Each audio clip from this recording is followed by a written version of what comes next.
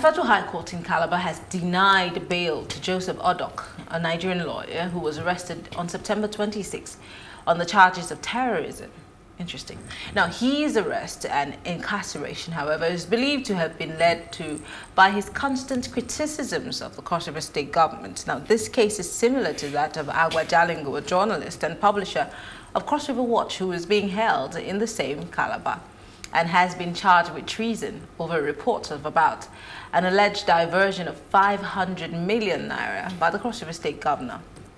Do we need to beam a spotlight on Cross River State government, and what is the Constitution's definition of terrorism or treason? Well, I'm not a lawyer. Fortunately for us, we have one here. And Raymond Nnkanebe is still here in the studio. He's a lawyer. Maryann. And we have Dipo, Olayoku, a political analyst. I'm going to start with you, Raymond. Yeah. I don't know the law because I mean, I have an idea, but you are a student of law. So okay, where does terrorism become an issue when you're criticizing a governor? How do you become a terrorist as a critic of a government? And how does a report on missing money become treason? Explain to us, please. Well, there's no explanation to do there. It's a clear case of calling a dog a bad name just to hang it, because there's a disconnect between the actual act and the offense for which he's been charged with, right? Why is he in custody if there is no connect? No, what I mean, the disconnect. What I mean by disconnect is that you can't tie the act to the offense. But then law enforcement agencies reserve the right to frame a charge in any way they like, and that then is for the defense or for the accused person to not go to court and actually defend himself. And in a very in a fair judicial system, such a charge should be thrown out without any much scruples from the defense, because it's clearly a watery one, because the Constitution does not define what is terrorism. It's actually defined by the Terrorism Prevention Act that was passed into law sometime in 2015, or thereabout. And then it actually defines terrorism as any act which is calculated to instill fear, cause fear in the populace, and to actually disrupt governments, and you understand. So, but there's no way you connect the ingredient of terrorism to the act of writing a news story alleging that the government was involved in perhaps misappropriation of funds to the tune of 500 million naira. So for me, I see it as a case of calling a dog a bad name to hang it, and I'm sure by the time the matter gets to trial, the charge should be. I'll tell you what. Well, a federal high court in Calabar yesterday, had denied bail to Joseph Odok, this is what his lawyer said. His lawyer, Oliver Osang, said that the court presided by Justice Simon Amobeda ruled against their bail application on the grounds that they had not shown exceptional circumstance in which he should be granted bail. Now, Odok's bail application was based on health grounds. The judge, however, said that the court was open to receiving any fact available from the defense counsel that could lead to a review of its ruling on bail application. Now, Osang is still saying that they will pursue the bail application. I don't know how the court system works here. Yes. But from what you have said, this should have been long thrown out of the court. Yes. So what exactly? And that's why I qualified that in a fair system that such a charge should not. So you're telling me that the system. I'm not reaching that conclusion. I'm not reaching the conclusion yet. But could it be said that what is happening in the courts and within the government, or the powers between the judiciary and the executive in Cross River State, is not fair? Well, you see, it's a yes or no question. No, sir. it's not. You know, it's a very. Well, you try to be diplomatic about this. It's either it's fair or not. You're saying in a fair system. Yes, and I'm not. I'm speaking for my constituency, and I'm trying to be fair to the judges here.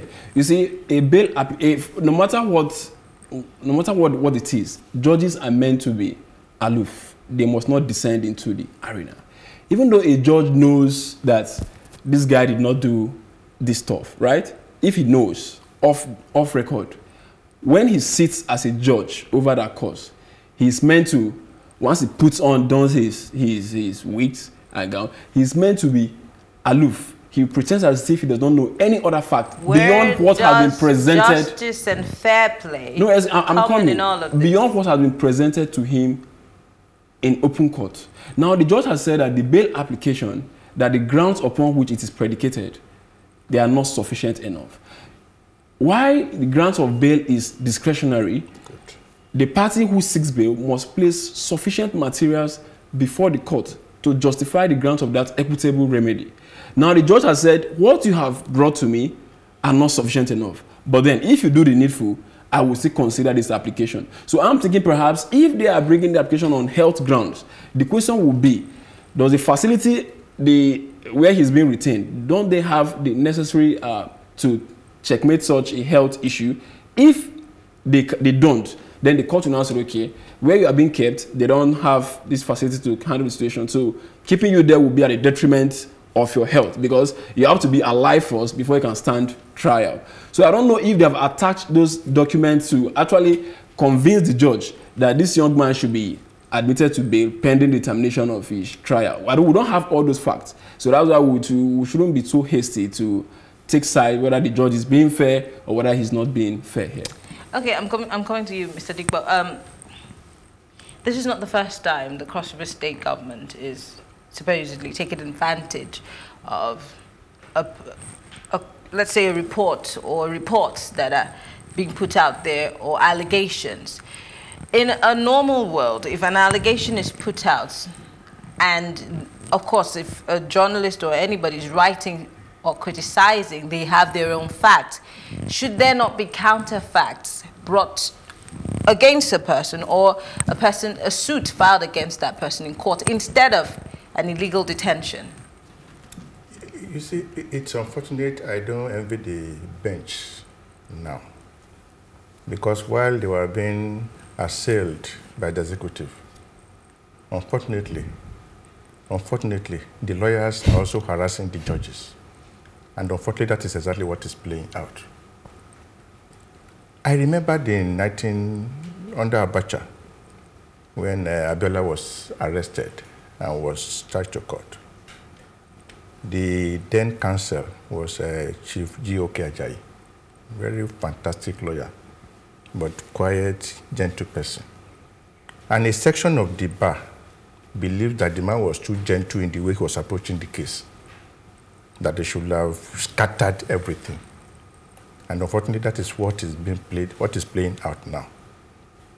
As of today, nobody knows the evidences before the prosecutor or prosecution that took Jalingo to court. By the time, because the case has not even started. What they are doing now is the modus operandi, the time of whether it is a secret trial, whether witnesses' identity should be kept in camera. It is the law. The section of the Nigerian Constitution is very clear that for certain reasons, some trial can be in secret.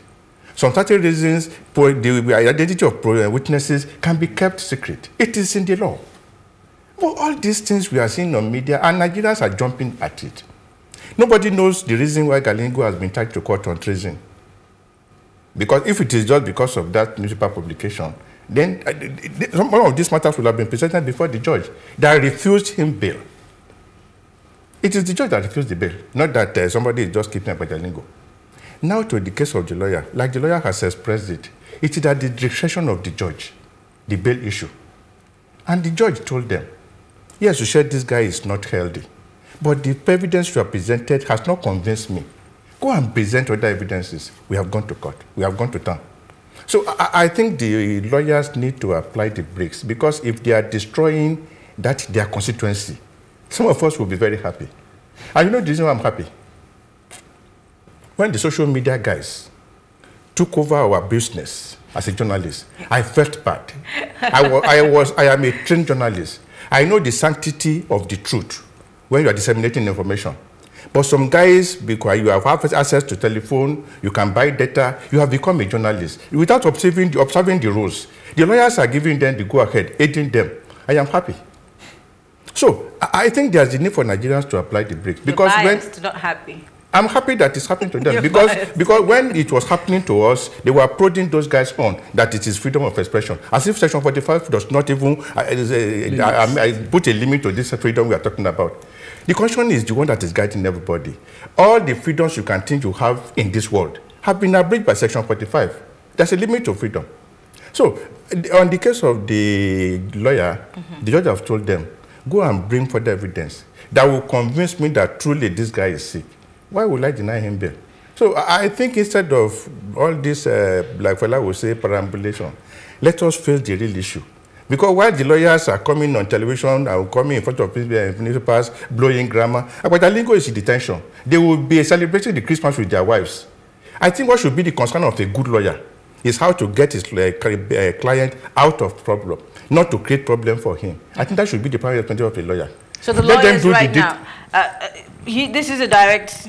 Let them do the deedful. This is a direct slap on your face. Yeah. You are part of the problem, he's saying. Well, I think he might be putting too much on the lawyers, because lawyers are the ones who go to court and understand what happens behind the scenes. I think I'm going to enjoy this. And most times, what happens behind the scenes tends to cloud the minds of persons who appear before the court. So I would not know the information that some lawyers who have come to the media and describe what is happening at the instant, what has been the treatment to their client as a clear case of, should I say, persecution. I would not know those facts. But there are cases where you can see a clear court case of you haven't done all that you should do to secure freedom for your client. But then certain powers elsewhere clogs the whole process. So in such situation, you won't blame the lawyers when they resort to the media to put the pressure on the government. And we see that paying off today with the AGF asking, in the case of Shore, that the file be sent to his offices. So with such step, which was to a great extent, will I say, aided by the pressure on the media. Will that be for the greater good? Of course. That's the question. Of course. Oh, okay, that's the question. But we have seen a step. We'll keep in view. We'll keep that in view. Certainly. Well, ladies and gentlemen, it's been a very interesting conversation, but we have to go. Thank you very much, Dipo, Olayoku, political analyst, Raymond, Nnkanebe, legal practitioner. Thank you, gentlemen. We'll keep our fingers crossed and we'll keep watching. And please don't be biased against social media. We feel bad too. I feel bad too. Very annoying. Because there's no fact checking. There is. I mean, I know, but that's a sanctity of truth. That is a discussion we will have another day. Okay. Yes. All right. Well, thank you for staying with us. We'll take our plus package now, and when we return, I'll be giving you my take. Stay with us. The House of Representatives has resolved to investigate the alleged invasion of the Federal High Court in Abuja by officials of the Department of State Services, DSS. The House mandated its committees on national security and intelligence, judiciary, and human rights to investigate the incident, saying the intelligence agency desecrated the sanctity of the judiciary. The motion was raised by the minority leader of the House, Ndudi Elumelu. Such an action should be completely discouraged. The House is further worried that if this action is not properly put to check, the National Assembly may one day be invaded and the relevant security agencies will claim not knowing who the offenders are. The House, aware that the invasion of the Federal High Court, Abuja, runs contrary to the avowed assurances of the President of the Federal Republic of Nigeria. Further aware that the physical assaulting of Mr. Shore and his co-defendant Bakari by the yet to be identified persons inside the courtroom is the highest act of sacrilege against the judicial arm of government and a complete disrespect to the rule of law. We'll refer it to the three committees: a committee on national security and intelligence, justice, and human rights. Matter referred.